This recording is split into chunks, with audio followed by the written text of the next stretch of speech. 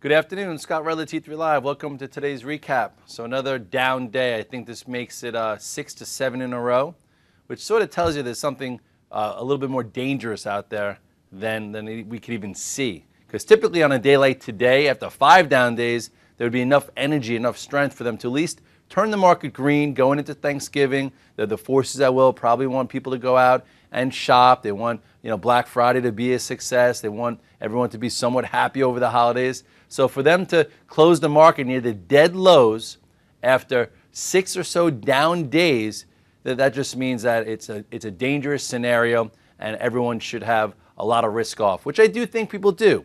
Because if you look at the chart, we talked about getting really, very flexible out of some longs at this particular point on the chart.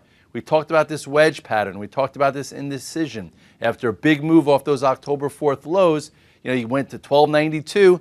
This was that area that became very choppy, an area to be 1 foot in, 1 foot out. And then last Wednesday, it resolved or gave you an indication it was going to resolve to the downside. This was one flag or one day you could have got out of some of your longs. And then this day. So those that did that, including myself, you saved yourself some pain.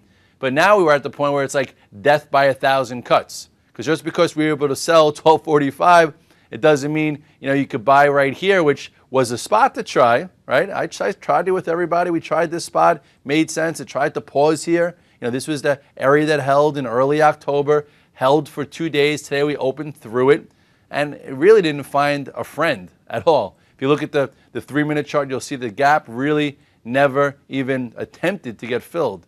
And typically, it's not, you can't see it here. Let's see if we can see it on the spiders. When you have a gap that doesn't get filled, you still stay in direction of that gap because no one thinks that anything is cheap. So we opened up. They gave longs, no window out. So maybe you could have saved yourself, gotten out, what was this, about 117.65 and saved yourself a decent amount of pain. But overall, it was definitely frustrating. And I had this whole talk with Sperling right after the close.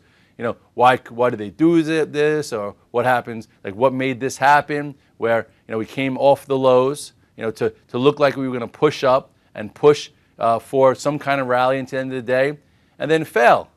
And there is no really reason except for this. If for 6 down days in a row, if we all of a sudden, if you come to me, are short. If you were short, you see a rally like that. When the Dow's down 700 points, we're down 70 handles in 5 days.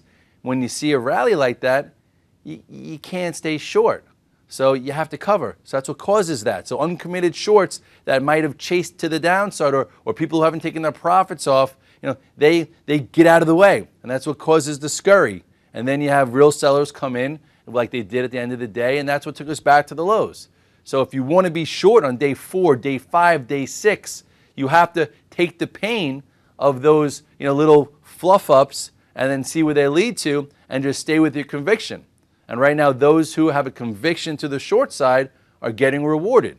Those like us who try and navigate trends that might have been short for, if you go back to the chart, the first 3 days of this move, and there were some guys that shorted in here, shorted these into this area, and then covered over here. And that said, okay, I'll take that move from 124 to 119-ish. Okay, I don't need to sit around for the juice. But then if you try and buy some back, there was just no bounce. And now I would say there's another level that we'll see how we act. I guess if we open down on Friday, we'll see how what takes place over the next 2 days. But overall, it's an environment that's tough. It's an environment that you need to be really on quick feet or just not doing a lot, and if you have a long macro environment, make sure you're being real with yourself that you can handle it. As far as some stocks I'm looking at, if you look at the spiders for the last time, you will see that we are here, right? This is where we are in the spiders. This is where we are in the SPX, which is coming to a little level that might want to hold. This was the breakout area, that now is coming back and it could hold. We'll see what happens on Friday. But look where we are here. And look where the low is in from October. So the same way we like to trade relative strength, if you're looking at short relative weakness, there are a lot of stocks that are approaching that October low and the market's not even there yet. So those are the stocks that are going to continue to the downside. One of them real quick, you look at Bank of America. BAC, I'm sorry. BAC is right at that low, right? So if you want to look at a problem area, BAC closed on the dead lows right at the low from October. So if this market goes back down to those lows, you better believe BAC is going to be a lot lower. If you look at the XLF, it's not quite there yet, so that's showing that Bank of America is even more of a problem than the XLF, the overall indice. And we talked about levels to trade against, and once this floor broke, this was your way out, and now look where it is.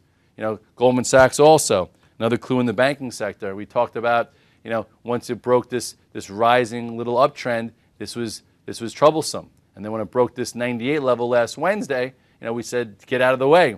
And now this too is a lot closer to those October lows than the indices. So we'll see how it handles that to see if they try and do any kind of double bounce or whatever. If you look at Amazon, so to speak, in the tech sector, okay, you see this is already through the October lows, right? So Amazon, which has been a fan favorite for a long time, this was the October low, okay, and look where we are. We're below it and controlled by a gap. Relative weakness. Apple, the October low was right around here, right? This was the October low. We're pretty damn close.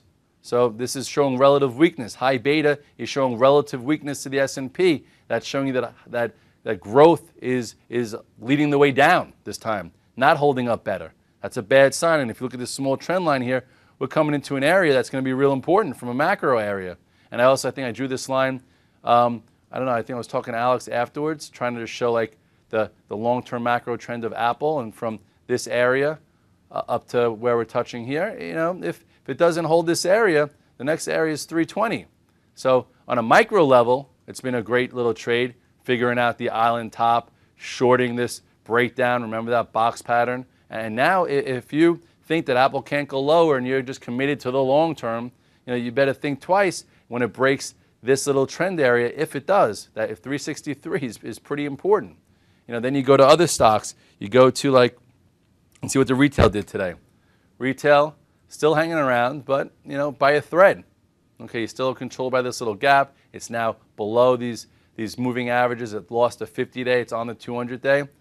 Retail, if we don't get some good data, or if they want to sell the data that comes out, it could be a little bit of trouble. So I'm seeing like a lot of flashes of trouble. So when you see that, that's when you switch gears. So hopefully you switch gears when we were at the apex of that wedge with 1 foot in, 1 foot out. And if you sold or got short, congratulations. If you tried buying the last day or so like I've been trying to do, hopefully again you lost a little and didn't turn into a disaster, because right now it's real easy to lose money in this market. It's not a great setup. It's a 5 against a 5. So you don't know what's going to happen. You could bust, a dealer could bust. There's no real rules. You're supposed to not hit and let him go over, but then all of a sudden he gets a 5 and then gets a 10, and you're like, ooh, that could have been me, and then there was a face card. There's just no rules in this area because the market's broken. There's no edge, and as oversold as we are, dangerous markets can get more oversold. So if you're going to try to find a cute little bounce, you got to trade a level versus a level. If you're going to be short like a lot of guys were in here, at 320, you better be able to handle a little bit of a fleece, to the upside like we had, because after 6 down days, you could get stuck in a squeeze. That could be painful if you don't want to be committed to it for the next 3-4 days. So when all of this starts to be a formula, it's a formula for disaster. So you step back and just say, I'll wait till I see my pattern. I'll wait till I see a better setup. And you don't have to make donations to the market. Make donations to charity. The market's not charity. It's a little bit better. You get better karma. As far as like the OAHs, you take a look here. Broke below this recent support area. This was the wedge here. This was that push through failure, and now it's just cascading lower. It's still well above the October lows, and I guess you could put some kind of whatever that means to you. It's showing relative strength, but it's still in no man's land. And you have a few points of reference, which is all we could use now is points of reference, and that's all they are. They're not that important. Points of reference are just areas to look at now, but every important point of reference, if you were in the bullish camp, has already been violated. So that means constructive nature is off. Same thing why big picture put IBD in correction last Wednesday. That was an inflection point. That was switch gears, start being net short versus long. That's get rid of loose longs. That's even getting cash even as a macro investor. If you watch close enough to get back in at the right time, like we've seen inflection points 3 or 4 times this year where you could have saved yourself some pain and actually rode a rally that made sense. So with all that said, and all the headlines out there, it's a tough environment just to, only look at compelling areas, not press the buttons, not push it. No need to be a hero. You're not playing a football game right now. You're not, in the battlefield in another country where you have to, live to die. You live to fight another day, or you follow your rules to fight another day when it makes more sense. And that's what you have to do. And it happens a lot of times in your career as a trader or as a market participant. There are times that are dangerous. There are times that don't make sense. There are times when you need to pull back so you don't lose money that you don't need to. And that's what you're supposed to do here. I know that the oscillator is probably now over 100. I think the high of the oscillator might have been 140. So there's still some room there. And the same way strong markets continue to get overbought, weak markets could get oversold as long as they want to. And this is not even, this is a scenario that's different than all the times because you're talking about systemic failures potentially. You're talking about a lot of different types of headlines from every place around the world that are all colliding together. So what does that mean? It means risk off. If you miss a trade, if they gap them up 15 handles on Friday, who cares? Because they can gap them down 40 and they can put you out of business if that's where you're at. So at this point, just let's take it day by day. There will be a time when we see a better setup, when you get a day one and then you get the potential follow through, or there'll be a time when you put that hammer on high volume. Maybe it happens on Friday, or maybe it happens next week, and then you could trade against it. But for now, there's really no clarity to the European solution. There's no real end to the U.S. debt problem here, and all of these things are not going to go away, for a while. But at times, you could see a technical picture that makes sense. Even that October 4th low of 1070 to 1292 made sense because it followed the rules. 25% retracement areas never got violated. You had breakout retests that held. You had leaders, making moves ahead of the market. You had things that made sense to us. So that's a time to push it. Now, in a corrective phase, unless you're a bear that's committed to it, you take a step back. There'll be actionable setups like that resolve to the downside. That was an actionable setup. But for those of you that take the 3-day trade, now you have to wait for another setup so you feel a bit more confident about it. So wash that all away. It's all gone. It's Wednesday. It's 4:25. I got to get rolling soon. You have Thanksgiving coming up. So what you want to make sure is not to take it home. Take a shower, go take a sauna steam room, go work out, go do something if you had a frustrating day, and put on your happy face and start defrosting your turkey and get it all ready and marinate it overnight and enjoy your family, because tomorrow is one of those days where you have to appreciate what you have, because I'm sure you have it a lot better than other people out there. And just, the small things, don't sweat them and appreciate what you have, because the grass isn't greener. And at least if you're watching this video, if you're a member of T3 Live, you're putting yourself in a position to get ahead and to participate in the market in a way that makes sense instead of getting abused by it. Happy Thanksgiving. Enjoy the night. Enjoy tomorrow. I'll see you Friday morning.